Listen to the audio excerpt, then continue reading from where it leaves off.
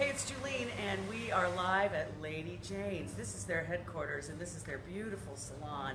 And this is Rachel and Riley. Hi, guys. Say hi to everybody. And we're going to check out one of these comfy chairs. How's this? Okay, thank you. Isn't this beautiful? Can I have a seat in your chair? Absolutely. Okay, and what's your name? Melissa. This is Melissa, everybody. Hi. I see you working hard in here. Okay.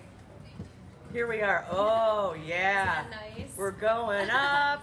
Yeah, this is the most luxurious hair chair I've ever. Absolutely. Yeah, everything here is top of the line, and it's funny because Scott Shepard, who's back at the studio running my board during my broadcast, he goes, "I keep hearing a noise." I go, "That is their fancy hair suckers." Right. Oh yeah. I know. They're awesome. Where is that? Right over here. Yep. Oh, okay. They just go like this. Yeah, show us what goes on. All right. And it's not the broom. You just sweep the hair. Oh, look at that.